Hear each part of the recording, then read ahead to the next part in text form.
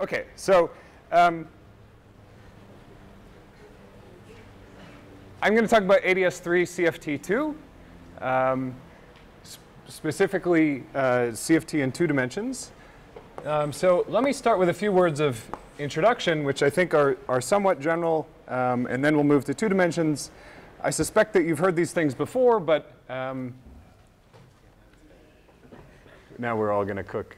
OK. OK, so I suspect you've heard many of these things before, but this will help me plot where we're going.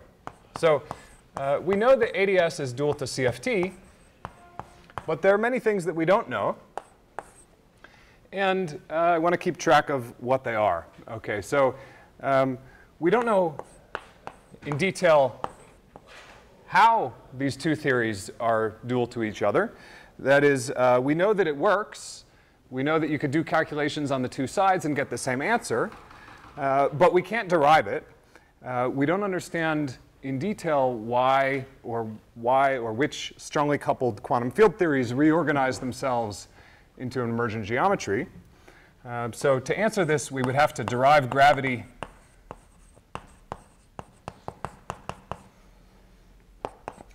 we would have to, in particular, derive Einstein gravity, which is root g times r plus small corrections, not some other theory of gravity that was also diff invariant but had large higher curvature terms.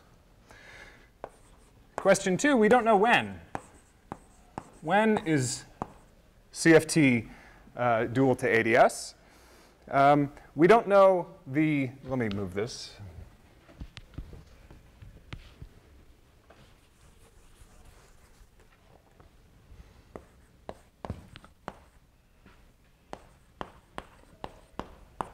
We don't know the universality class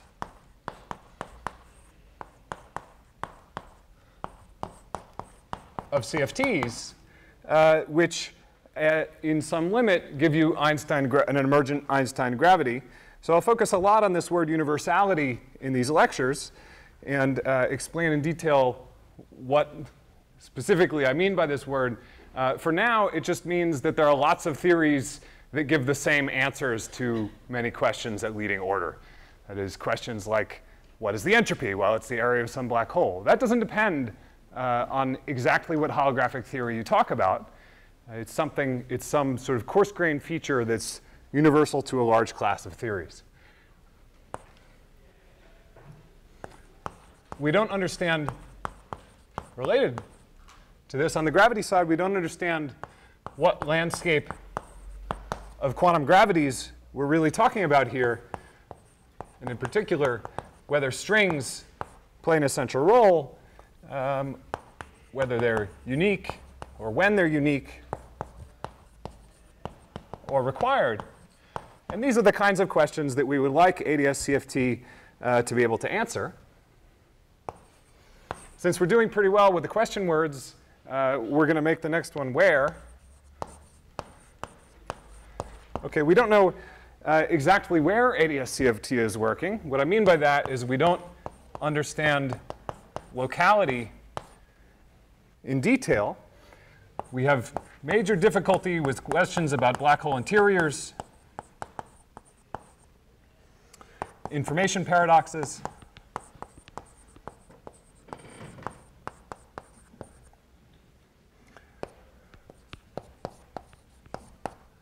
finite regions of space-time, and flat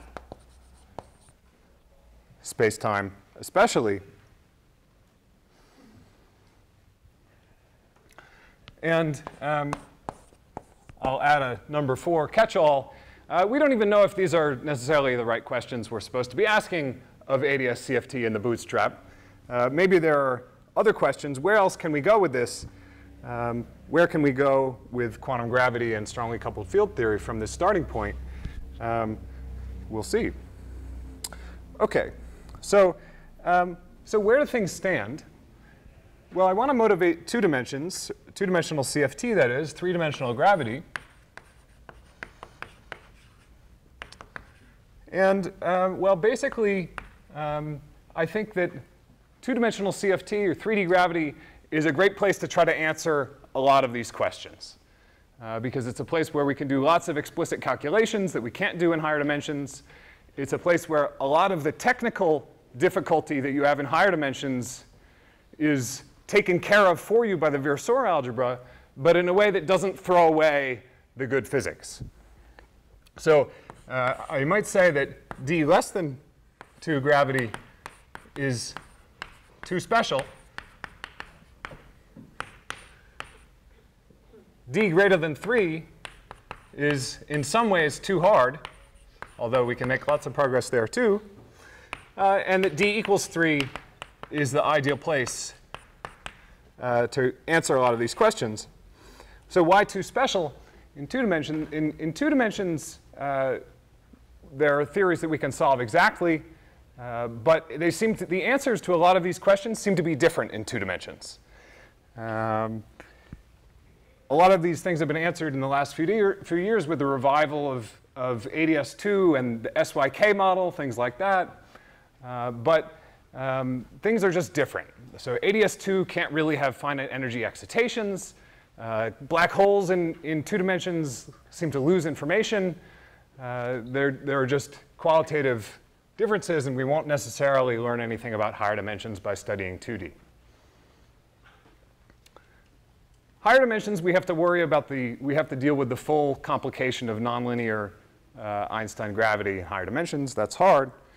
3 dimensions is ideal because the number of graviton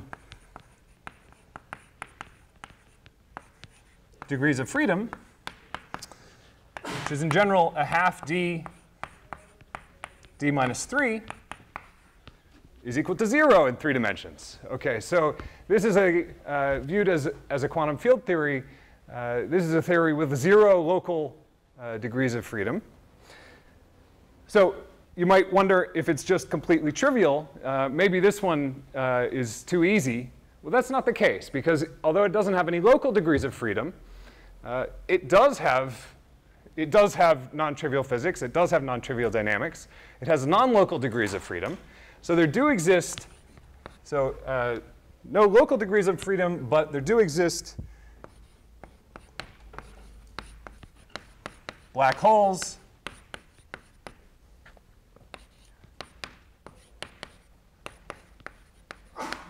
and all of the associated paradox that come along with that, things like Hawking's paradox, Maldasena's version of the information paradox, firewall paradox, the problems with black hole interiors.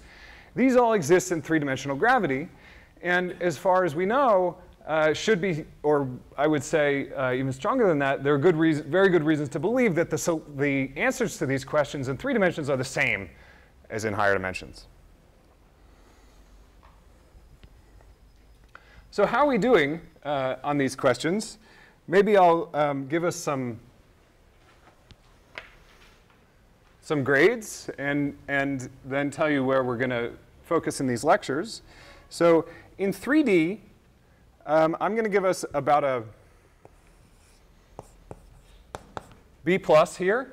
Okay, so so gravity has 0 degrees of freedom, but as I said, we still have to be able to derive things like black holes, black hole entropy, all that sort of stuff. We could do pretty well, and we can understand to some extent why it's universal. I'll give us a B minus for universality. Okay, so I'll discuss some examples in this lecture, or maybe next time, where we can say very precisely what is meant by the universality class of holographic CFTs. We can define it. We can say what the necessary and sufficient conditions are, but that's just one special example. This kind of stuff, we're not doing so hot, maybe. I mean, in my notes, I gave us a D minus here. Okay, maybe for information paradox, I'll upgrade it to a C for reasons that I'll discuss hopefully towards the end of these lectures. So what I want to focus on. These are American grades, so you should be really worried. Right? That's right. Yeah, this one might be great inflation. Yeah, exactly. We didn't get any A's. Okay, so what I want to tell you about mostly is the stuff that we do understand. So I want to focus on sort of the B's here, and to what extent we can derive gravity as a universal low-energy phenomena in some class of theories. I'll come back and talk about the information paradox in probably the third lecture. OK. Before we get started, let me encourage people to ask questions as we go. Please do stop me, especially if you can't hear me. I can put the microphone back on, but OK. So.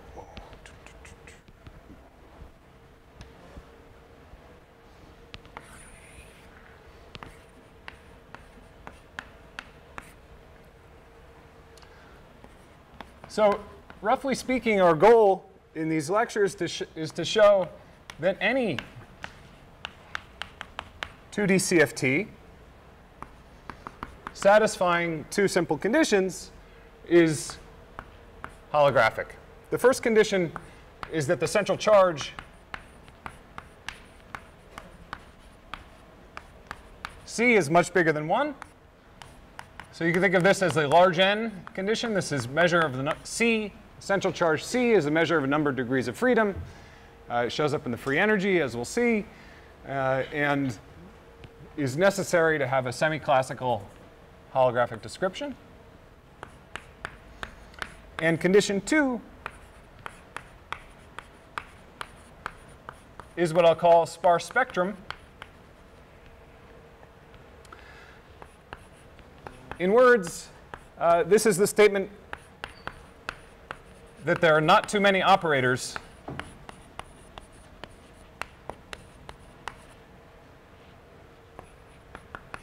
with low scaling dimension. That is delta less than something of order C.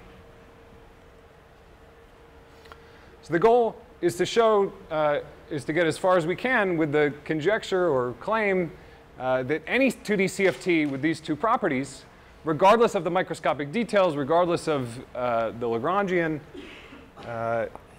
is secretly a theory of 3D gravity. And to understand how to calculate the geometric gravity-like observables in this class of theories. Yeah. Yeah, good. So, whenever you have a question, you have to repeat it. OK, sure. OK, so the question is, what do you mean by not too many operators? And the answer is that I'm not going to tell you yet. I'll give you a precise definition in certain cases, but a totally general definition of what's meant by this is not known, is an important open question. To be clear, when I say 3D gravity, I'm not talking about pure gravity. I'm talking about 3D gravity coupled to interesting stuff, matter fields, particles, strings, etc. So pure gravity is a topological theory. Remember, this is the theory with 0 degrees of freedom. It's a topological theory that may or may not exist as a quantum theory. That's an interesting question, but it's not one that we're talking about here. We're really talking about real 3D gravity coupled to stuff. So the kinds of things you can get by compactifying string theory down to 3 dimensions.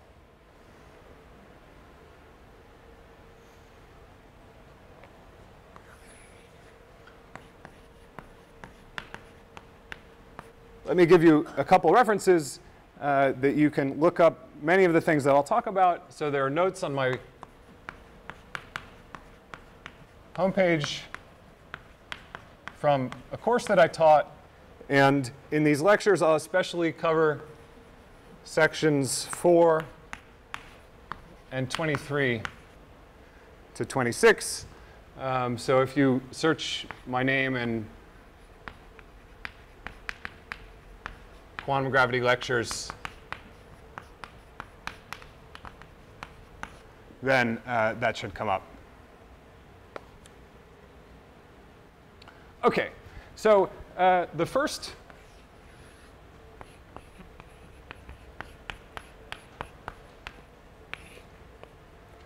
in the first part, which I guess will be probably 2 lectures, I'm going to talk about the spectrum.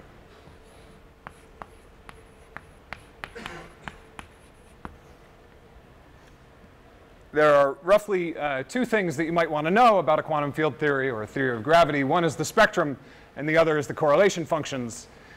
So that's part 1 and part 2. We're going to start with the spectrum of the Hamiltonian. There we can discuss things like black holes, black hole entropy, thermodynamics, phase transitions, and so on. We'll start on the CFT side. So spectrum and thermodynamics of 2D conformal field theory.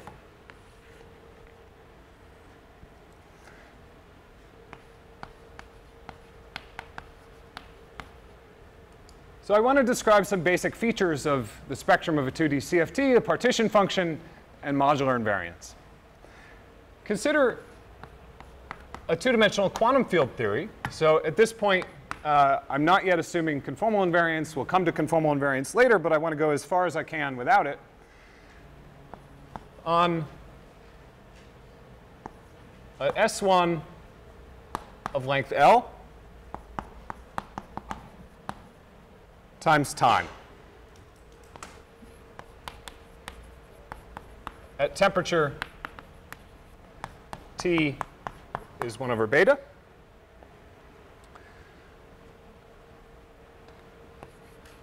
Then, as usual, we define the partition function z of beta to be the trace for e to the minus beta h that captures the spectrum of the Hamiltonian.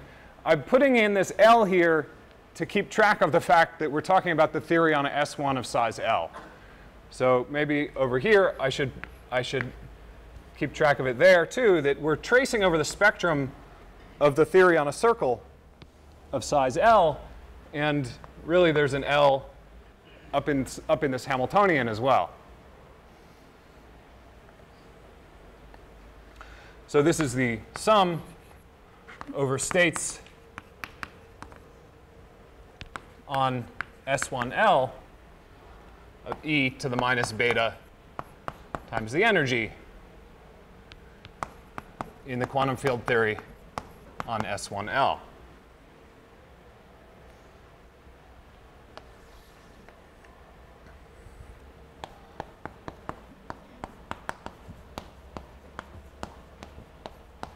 So I'm going to be going back and forth in these lectures between Euclidean and Lorentzian methods and calculations. So I want to try to be clear which is which. So I have a question for the audience, which is, am I talking about the Euclidean theory or the Lorentzian theory at this point? This gets confusing. I just wrote the partition function. Am I talking about the Lorentzian? Is this a Euclidean discussion or a Lorentzian discussion? Louder?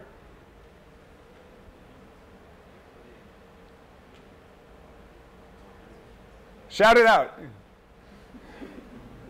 I hear Euclidean. Any other?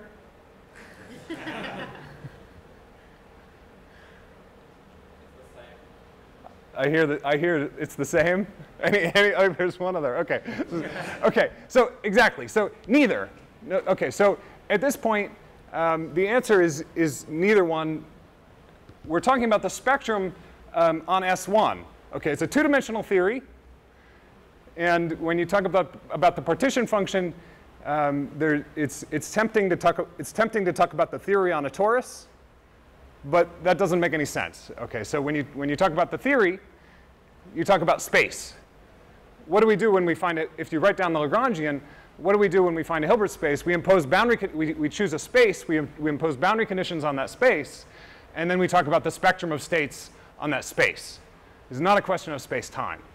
So this is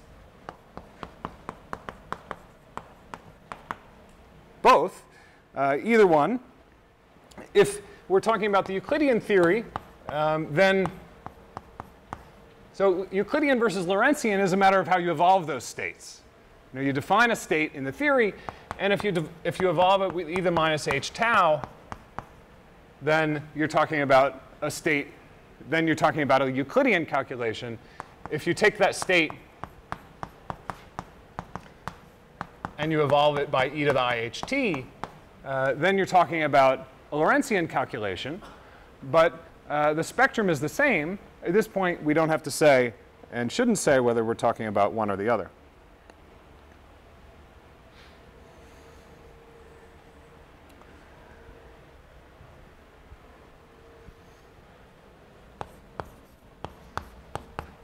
But we can compute it with a Euclidean path integral.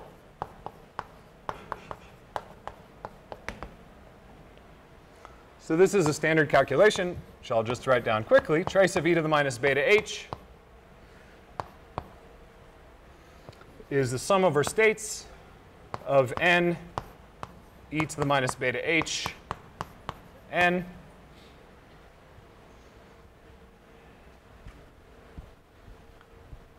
Now that I've forgotten that I'm supposed to shout, can people still hear me? We're still doing okay? Or should I put on the microphone?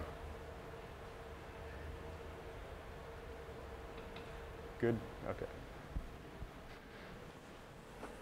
Maybe I didn't forget.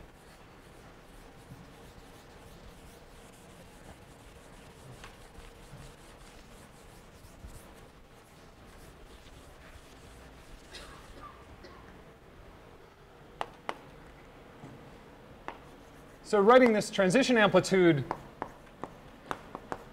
as a path integral, we have a sum over n of a path integral cut on two ends from the state n at the bottom to the state n at the top, and evolved by a distance beta. So all I've done is I've taken that last equation over there and used the usual translation between path integrals and operators. And the point is that the trace just glues the top to the bottom. So if we have n on the bottom and n on the top, we sum over n, well, we might as well just have a circle. So this is the path integral on the torus,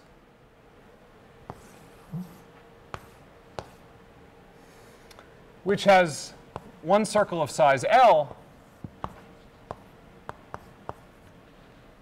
and another circle of size beta. I guess I should have been writing here that the space direction here was always an S1 of size L. And now the trace has just glued together the top and bottom. So we're just taking that operator statement and turning it into a statement about the fields that appear in the path integral.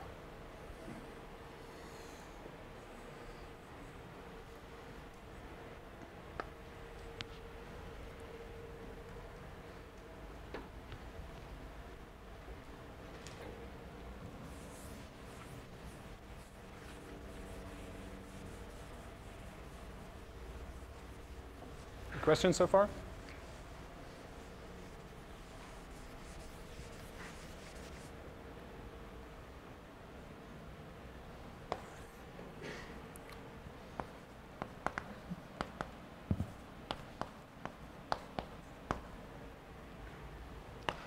Similarly, we can invert this procedure. That is, we can cut the path integral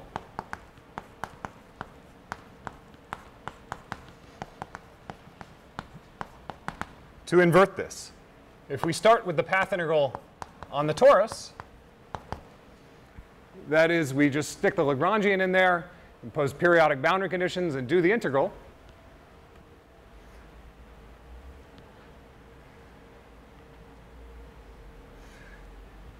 So we have the path integral on periodically identified with size beta and L. we can insert a complete set of states into this path integral by cutting it at the top and bottom. And this becomes sum over n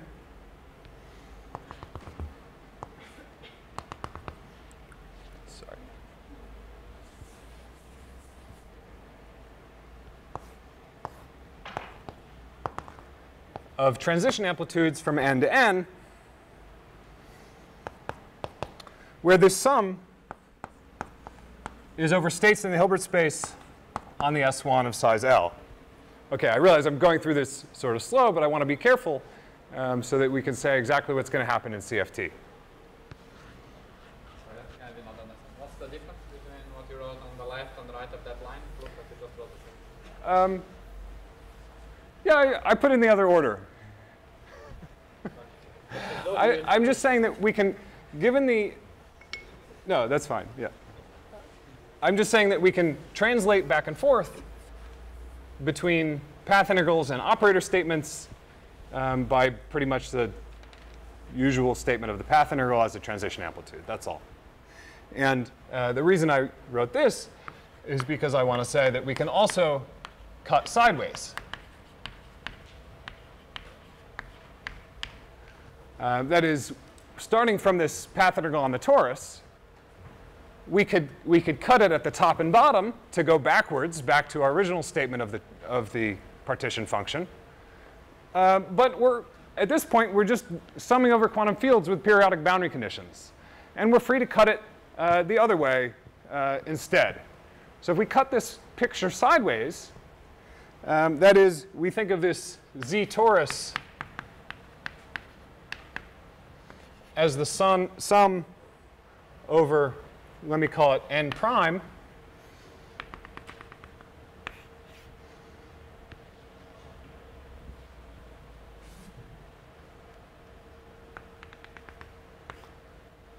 over a transition amplitude from n prime to n prime. Now where we have L going this way, beta going that way, and written as a trace,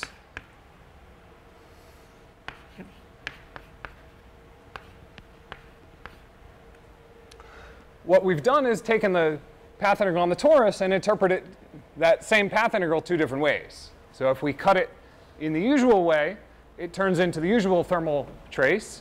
If we cut it the other way, it just swaps beta and L. So the conclusion is that the trace over the Hilbert space on S1L, e to the minus beta h, is equal to the trace on the Hilbert space S1 beta of e to the minus L h.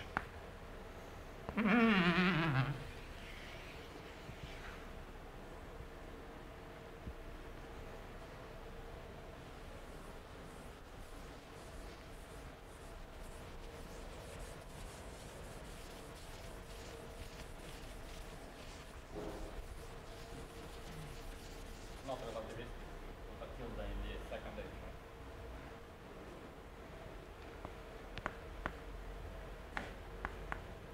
Yeah, different h's. That's right. So in path integral language, this is completely obvious. I should say again here that I'm not talking about conformal field theory. So I'm sure you've seen statements like this before. I'm about to get to conformal field theory. We haven't gotten there yet. We haven't used conformal invariance. All we've used is locality. Okay, so when we often talk about doing conformal field theory and doing Bootstrap because we don't need a Lagrangian, here I am writing path integrals as if we had a Lagrangian. And what I'm doing secretly when I write a path integral is invoking locality. Now, the fact that the path integral is an integral of a local Lagrangian is very powerful, even if you can't say what that Lagrangian is. So what we're doing is we're invoking locality to make a statement about the spectrum. In terms of the path integral, this statement is completely obvious. But in terms of the spectrum of these two theories, it doesn't look obvious at all. It's some very non-trivial consequence of locality. So this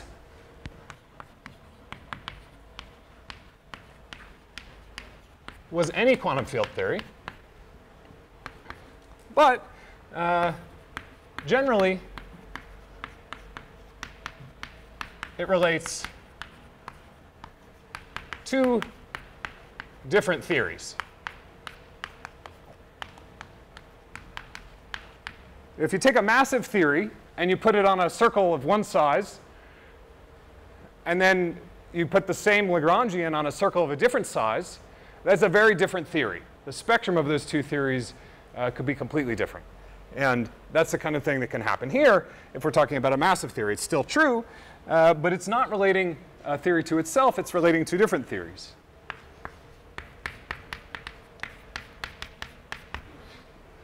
The advantage of CFT is that scale invariance tells us that only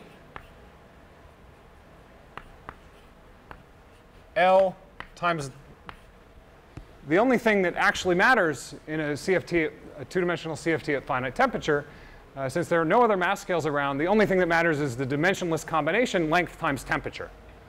So the only length times temperature matters.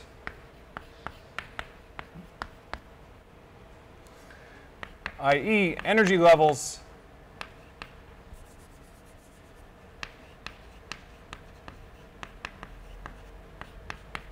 En are functions only of the combination beta over L.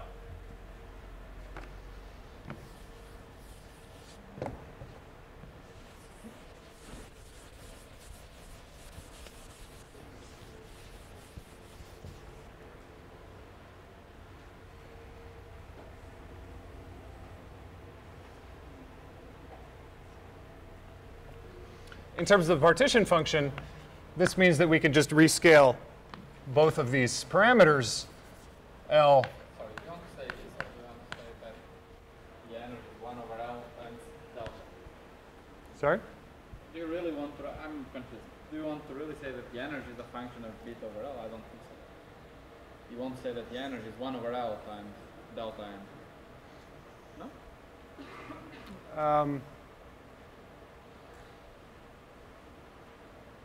You want the Yeah, sorry, yeah.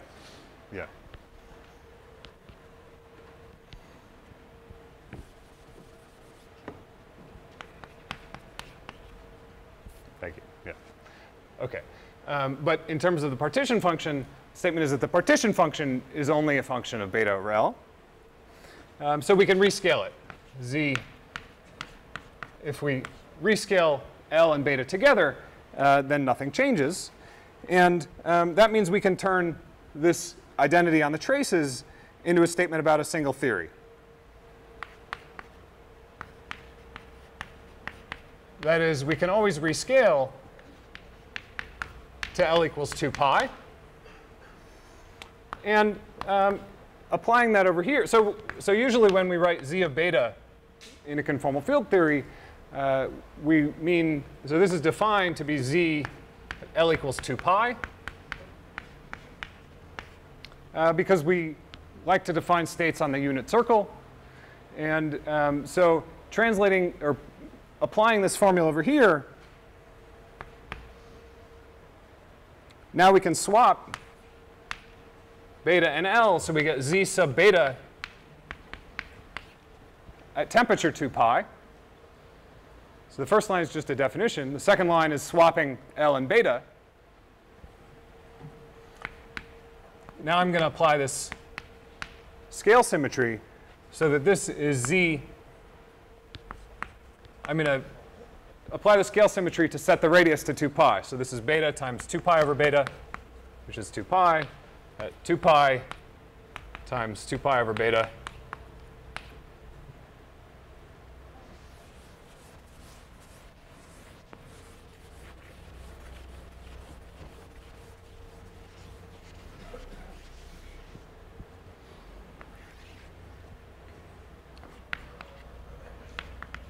So the conclusion that is in CFT, Z of beta is equal to Z of 4 pi squared over beta, where I've eliminated the subscripts because now we're always talking about the theory on the unit circle. So this is modular invariance.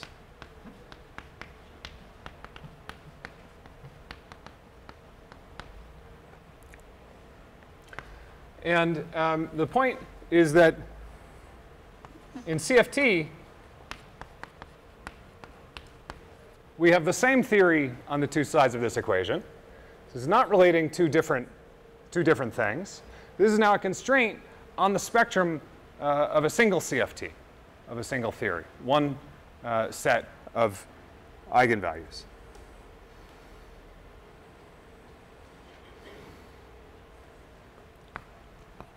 Secondly, it's clear from this formula that just like the crossing equation in the conformal bootstrap, this relates ultraviolet to infrared. In particular, what I mean is that if you write the density of states rho of E, then this will tell you this is inverting the temperature. So in some vague, rough kind of way, it's telling you that the density of states at high energies is fixed in terms of the density of states at low energies. I say it's in a vague way because just as always in the bootstrap, you really have to do the whole sum. But there will be specific ways in which it precisely fixes the UV in terms of the infrared.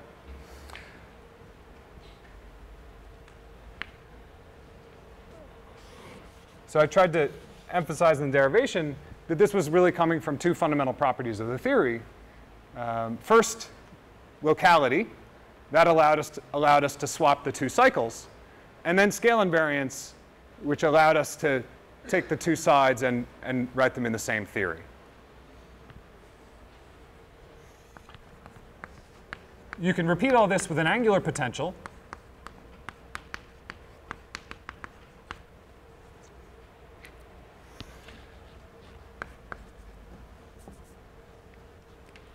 And the story is pretty much the same. The only difference is that at some point in the derivation, you also have to use a rotation. And what you end up with is that the formula is identical, except that beta is now a complex number whose real part is the temperature, inverse temperature, and imaginary part is the angular potential. And it transforms as tau goes to minus 1 over tau, where tau is equal to I beta over 2 pi. I'll mostly just stick to the zero angular potential, but a lot of what I'll say can be generalized to this case too. It was important here that we were in compact space, right? And we had a discrete. Yes, that's right. It was the comment is that it was important that space was compact and the spectrum was discrete, and well, you can always reslice a path integral. But if I have a continuous density of states, does the path integral really have this trace e to the beta h interpretation, which diverges? Right? Is it continuous with that?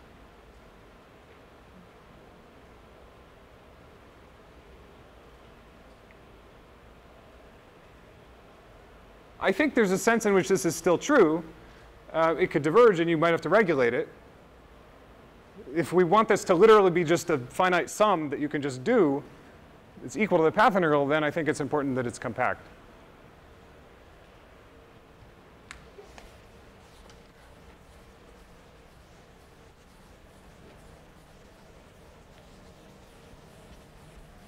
Other questions?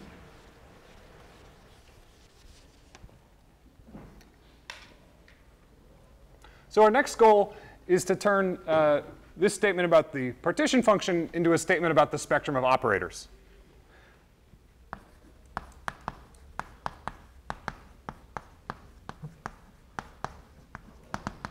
I'll quickly review the state operator correspondence as it applies in this example.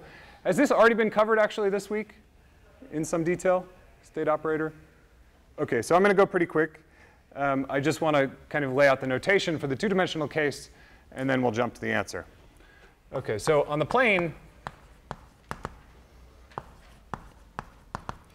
we have metric dz dz bar with conformal symmetries, which are holomorphic coordinate changes. Z goes to W of Z, Z bar goes to W bar of Z bar. In particular, the scale transformation is Z goes to lambda Z, Z bar goes to lambda bar Z bar, which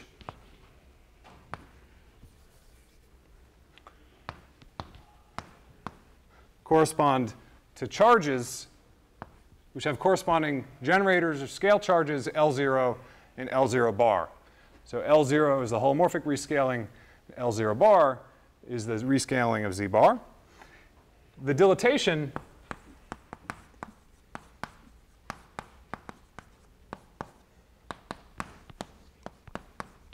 is L0 plus L0 bar. So this is the one where we just rescale the plane R2. So the corresponding eigenvalues will be the sum of L0 eigenvalues and L0 bar.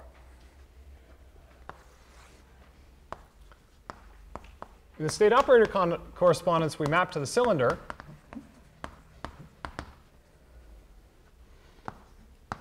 By Z equal to the minus e to the minus IW with W. Well, we can see from this transformation that if things are defined on the z-plane and single valued as we go around the unit circle, then that corresponds to having W identified mod 2 pi. So that just takes us around the circle. So this will take the z-plane with concentric circles around the origin and map it to the W cylinder. So the circles on the cylinder are mapped to the circles on the W in the W coordinate, where what I'm drawing here is the real part of W, which is identified with a circle, and the imaginary part of W, which is just the real line.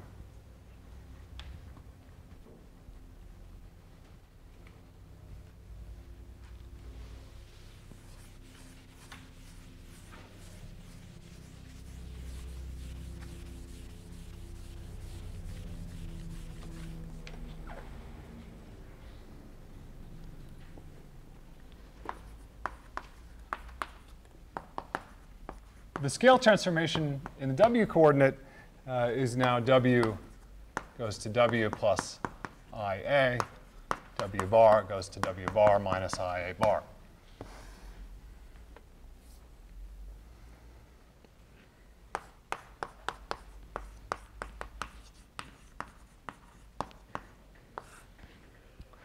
Depending on whether we're in Euclidean signature or Lorentzian signature, we should really be thinking of Z and W, or sorry, Z and Z bar, or W and W bar, as independent numbers or as complex conjugates of each other. So in Euclidean signature, where the metric ds squared is dw, dw bar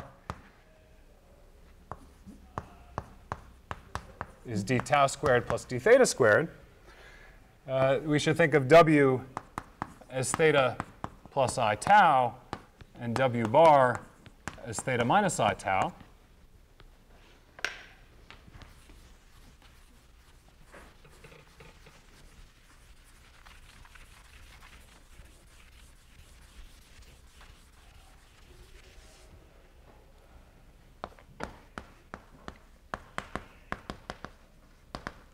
In Lorentzian, we want the metric to be minus dt squared plus d theta squared. So we think of W as theta minus t and W bar as theta plus t. So in one case, we have one complex coordinate and its complex conjugate. In another case, W and W bar are just two independent real coordinates.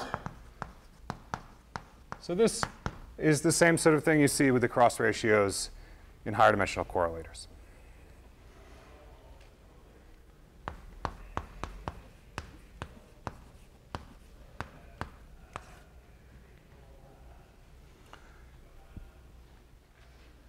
when we talk about the energy or the Hamiltonian of the theory, we're talking about the energy or the Hamiltonian on the cylinder. You can think entirely on the plane if you want to, but it's usually safer to think of the theory as physically defined on the cylinder, because that way you can take a state on S1 and you can just evolve it as a state living on S1. So in the theory on the cylinder, the energy is defined in the usual way. E is 1 over 2 pi times the integral d theta from 0 to 2 pi t sil tau tau of theta tau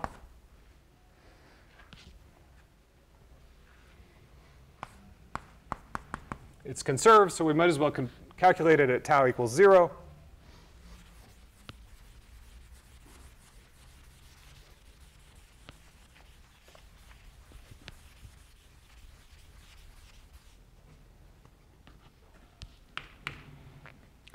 So I won't go through the calculation, but these scale charges L0 and L0 bar are the zero modes of the stress tensor. And here we have the stress tensor appearing. So we expect the Hamiltonian to basically be L0 plus L0 bar. That's not quite true because of the conformal mapping from the plane to the cylinder. And you can find in all the standard books, the Schwarzian term gives you a correction to this, which is minus c over 12, which I'm not going to derive. But the thing to remember, so this came from the Schwarzian in the transformation of the cylinder. So the thing to remember is that energies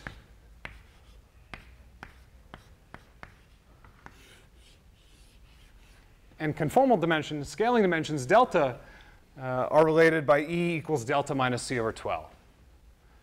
So when I talk about the energy of a state, I'm always thinking of the theory on the circle that's going to be evolved into the theory on the cylinder.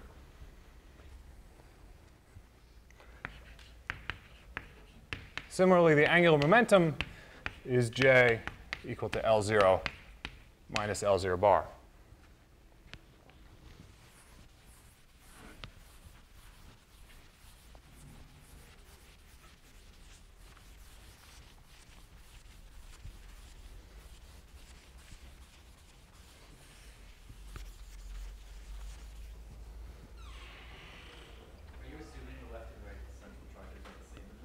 Yes. I'll always assume C left is equal to C right.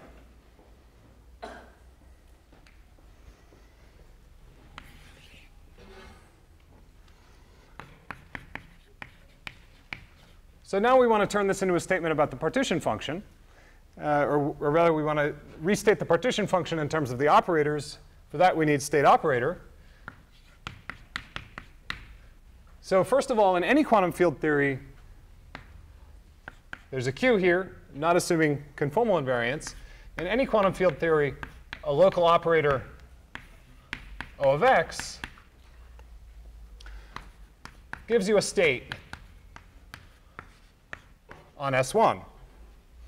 Might as well set L to 2 pi on S1 circumference 2 pi.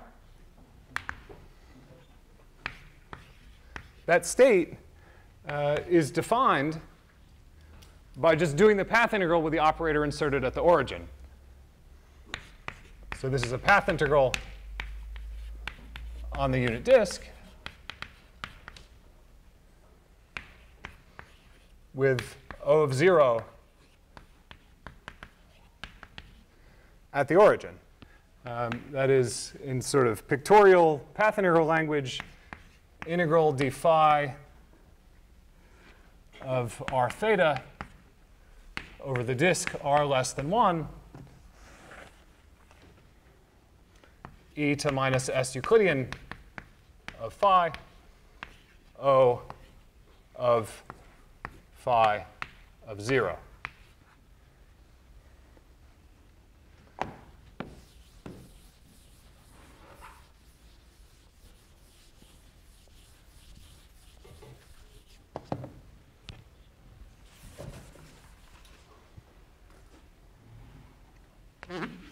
OK, this equation is a precise, there's a precise statement behind this equation. This isn't exactly standard notation, so let me explain exactly what I mean by this. You know, on the left-hand side, we have a quantum state, O, not a number. On the right-hand side, we have an integral. But really, the right-hand side is a formal object, because you can't just do this path integral. I haven't told you the boundary conditions at the edge of the unit disk. So this is like you should think of this right-hand side as a functional. To turn this into a number, you have to tell me the boundary conditions at the edge of the unit disk, and that'll turn this into a number. Similarly, a quantum state is a functional that turns field data into numbers. Okay, so I mean this in a precise way, that the left-hand side as a linear functional on data at the edge of at the boundary of the unit disk is this linear functional on that data defined by the path integral. So that is the wave function of this state psi sub O of phi naught, which is always defined as the overlap of that state with some field data. It is chosen up to a normalization to be the path integral that I just wrote, where now we impose the boundary condition phi at r equals 1 as a function of theta is equal to phi naught of theta.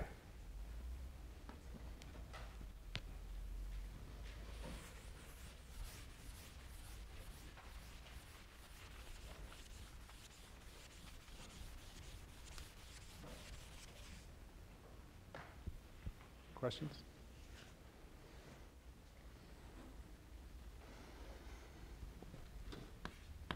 So that was in any quantum field theory. You can always do Euclidean path integrals to define states.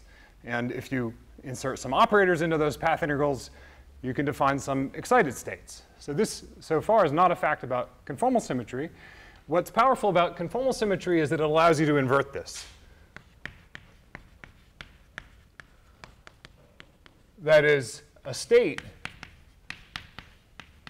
on S1 of size 2 pi can be used to define a local operator. You know, this going from local operator to states, that's easy.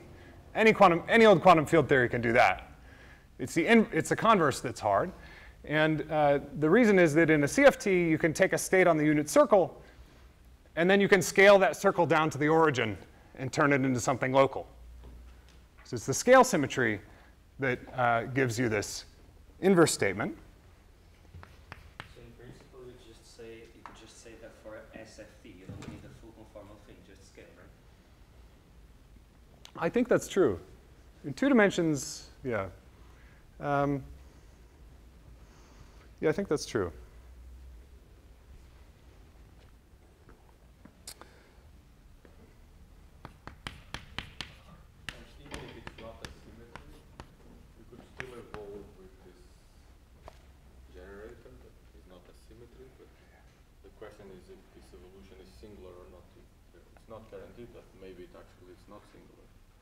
Yeah, it's not a unitary evolution.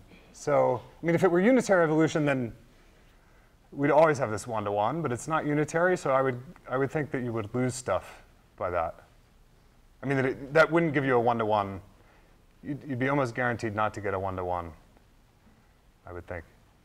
I'm not sure what happens, though. Do that. OK, so in CFT, it's one-to-one. States or operators give us states give us operators. Going back to the partition function, that means we can write z of beta as the sum over h bar, e to the minus beta, h plus h bar, which is this. Remember that the sum of these is the scaling dimension, but because of the Schwarzian term, there's a minus c over 12. I'm going to put a density of states in here, rho of h bar, so that now what we're summing over is the spectrum of local operators.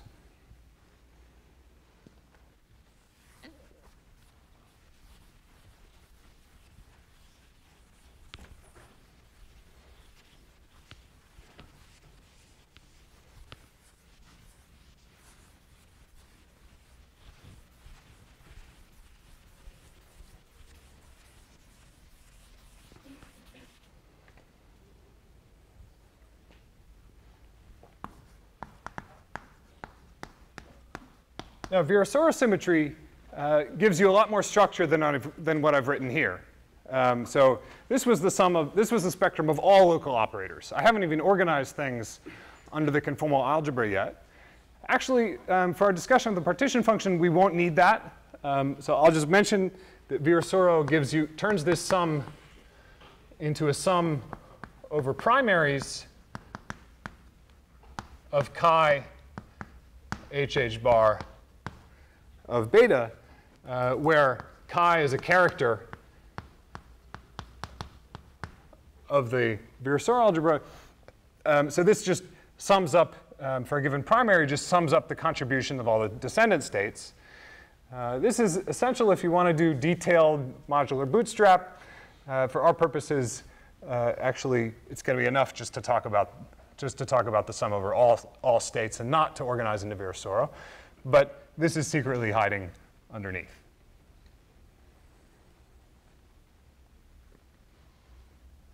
So these characters are just like the conformal blocks of the torus zero-point function.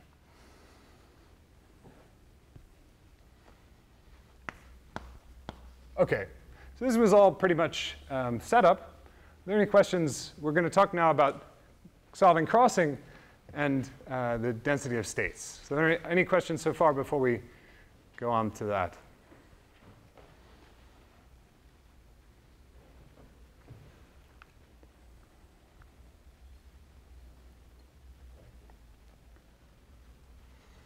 OK.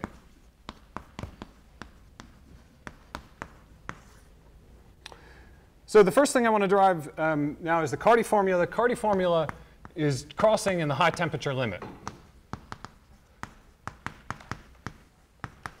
So the high temperature limit is beta to 0.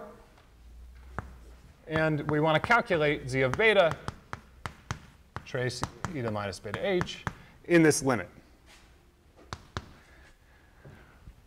Well, from the way this is written, it's clear that as we take, well, just from physics, it's clear that if we take very high temperatures, then what's going to matter is very high energies.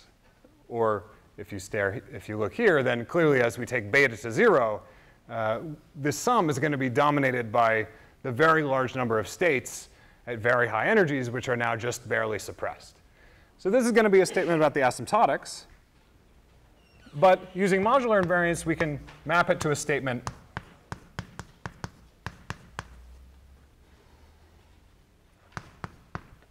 about low energies. So modular invariance maps beta to 4 pi squared over beta. This statement was exact. But now we're talking about the very low temperature limit of the partition function. Well, that's easy. We know what state we land on in the canonical ensemble if we take the temperature to 0. We're just going to land on the ground state. So this is just going to be e to the minus 4 pi squared over beta times the energy of the vacuum state.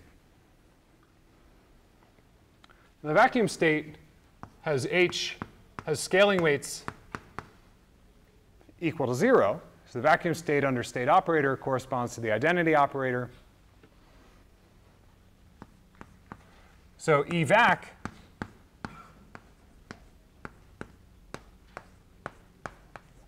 is equal to minus c over 12, which is, for that reason, called the Casimir energy on the circle.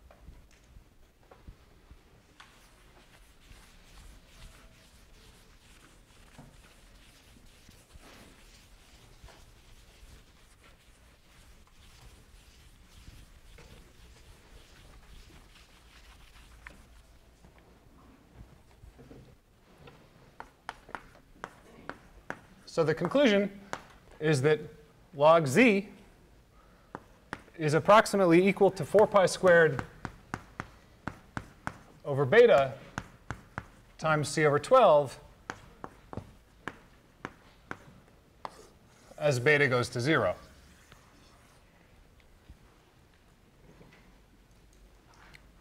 This formula is called the Carty formula. So it was derived by Carty a long time ago. It's fixed. So a couple things to note about this. One is that it's fixed by dimensional analysis up to the coefficient. So the free energy of CFT in d dimensions has to scale with a volume L to the d minus 1. And if you put back in the L's here, this is the only thing that works. Maybe I'll write how this goes. So the free energy goes as volume.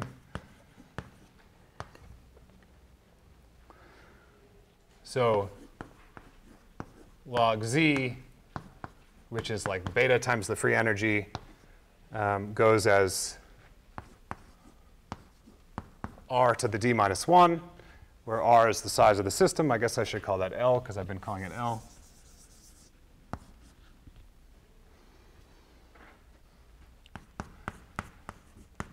And the only way to make the units work is to make it also go as t to the d minus 1. If you plug in d equals 2, then you find that in conformal theories in 2 dimensions, the log z has to go like 1 over beta. And that's exactly what we found.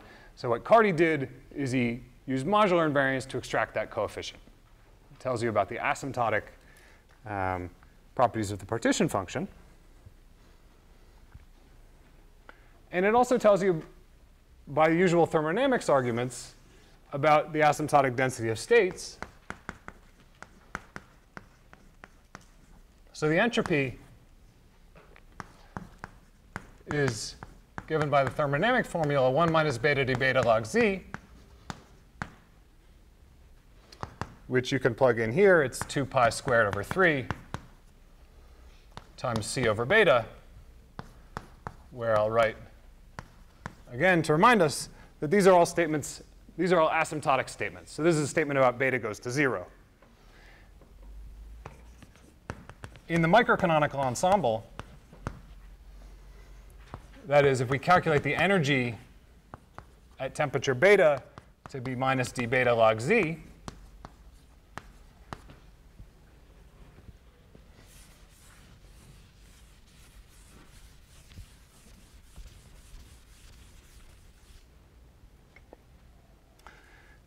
then we can write this energy as a function of beta, and we can plug back in to this formula for the entropy and reinterpret it as a formula for S of E. So we just solve this, plug it back in there, and what you get when you do that is S of E is given by approximately 2 pi root c over 3 E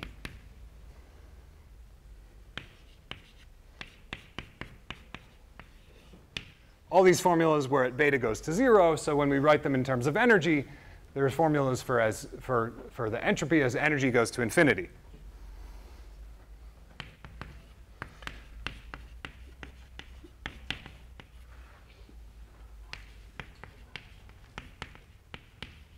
That is, the operator spectrum rho of delta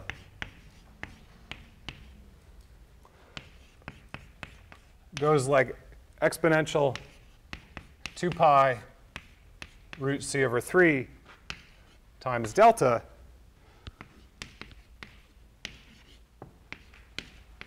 as delta goes to infinity. In particular, this formula applies for delta much, much bigger than c. So we're supposed to be taking delta to infinity with everything else held fixed.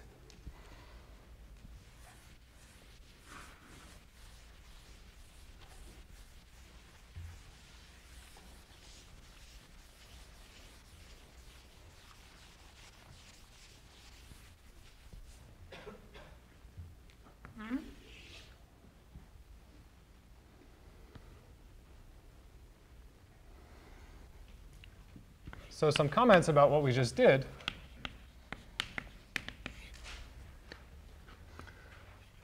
So I've phrased this in terms of thermodynamics, right? Like here I use this is like a undergraduate thermodynamics formula, 1 minus beta d beta log z. But the whole point of thermodynamics is that it solves saddle point equations for you. So what I've really done is I've solved the bootstrap by a saddle point approximation. So that is, we just solved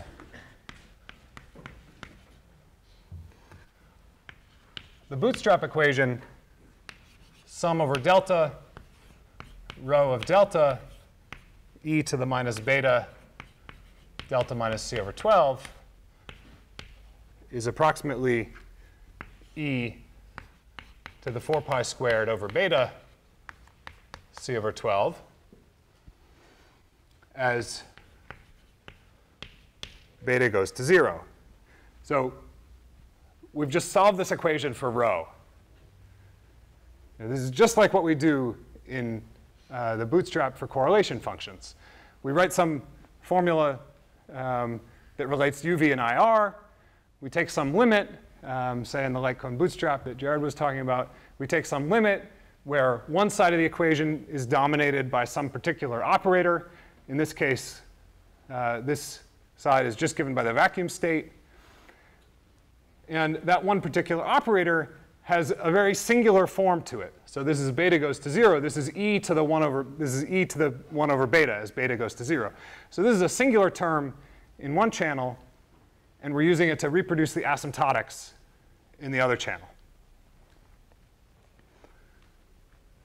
We phrased it as saddle point equation, or you can think of it as thermodynamics. Either way, it doesn't matter.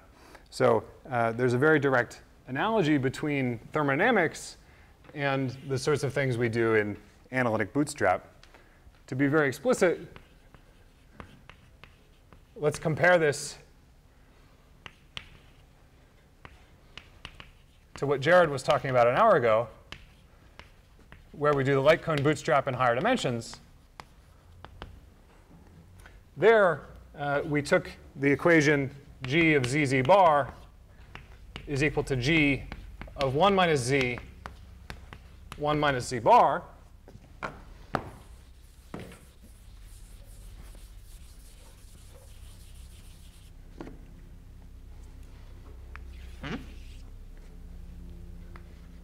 We took some limit.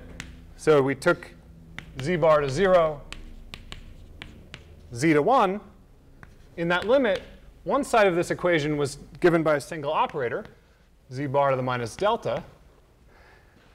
And the other side was some asymptotic sum, which had the form sum over L, C of L, K0 of 2L root z bar. And then the calculation that Jared did was to solve for C of L. So we use the asymptotics on this side to reproduce the singular term on this side. I guess I've switched left and right here, but it's exactly the same procedure. So this analogy is pretty general. And if you really understand the Carty formula, then you're a long way towards understanding everything we can do in analytic bootstrap as well. So a lot of what we do in light cone bootstrap, this also applies to holographic cases where you actually have a lot more power from the OPE. A lot of what we can do there is some very souped up version of the Carty formula, which had a 2-line derivation in terms of thermodynamics. Now over here, you don't get all the terms you want just by using a saddle point. You have to be a little more careful with inverting this sum over Bessel functions if you want to get all the important terms. But the logic is very similar. You're trying to invert these equations where you have singularities on one side and asymptotics on the other.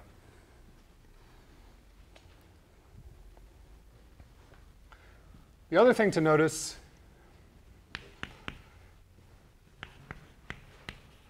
is the key role of the identity operator.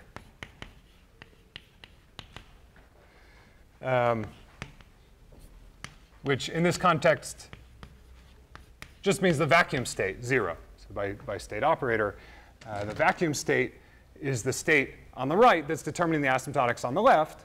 And it really is playing a key role both in the light cone bootstrap and in the Carty formula. This is going to be even more true in the holographic case. So this was all, this arrow applies to everything that I said about the Carty formula. So everything we said about the Carty formula applies to all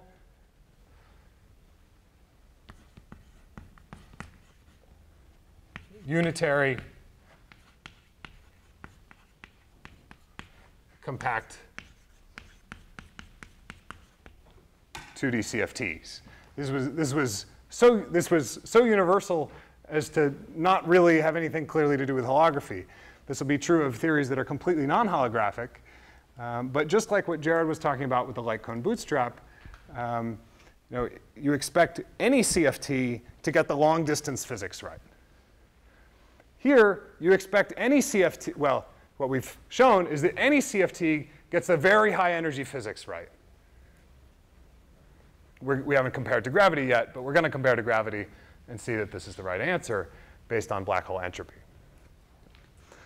To get the answer right at intermediate energies takes more work, and that's where the problem of identifying exactly which theories are holographic starts to come into play, and figuring out what it really means to have a CFT with a gravity dual, and that's where we'll come into this discussion of sparseness. But we haven't gotten there yet. At this point, we're really just talking about general features of any two-dimensional CFT.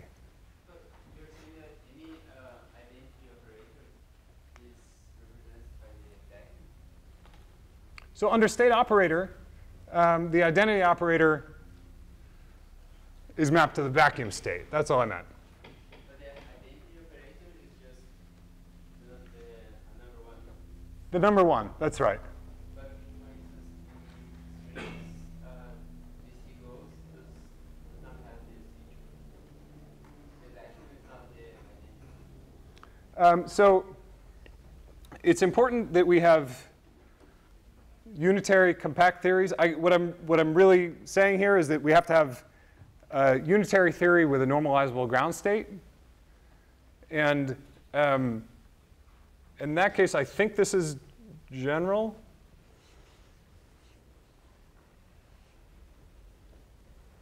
Yeah, I don't think there's any. I think it's completely general for ordinary CFTs. I guess I'm out of time, so I'll take another question. And Have you used unitary for anything besides the vacuum state being normalizable? Well, we used it to say that the lowest energy state was the vacuum. As long as you have a Hamiltonian that's bounded from below, everything I said would basically be true, except instead of having minus C over 12 here, you would just have evac. Okay, so it would still apply to, say, non-unitary minimal models if it's, I think it's bounded below in that case. Sorry, I forgot to say the question. The question was whether we used how much we really used unitarity.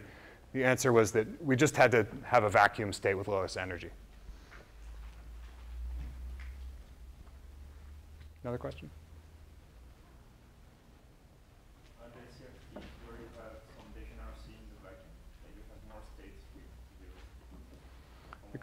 zero? OK, so the question is if there can be vacuum degeneracy in 2 dimensions.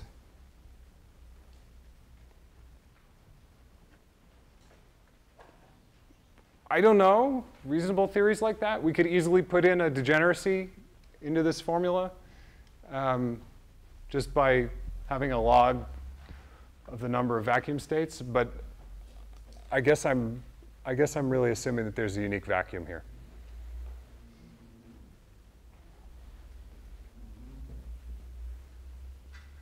It will be subliving in any way, unless it goes. Yeah, yeah. Any more questions? So if not, let's thank Tom.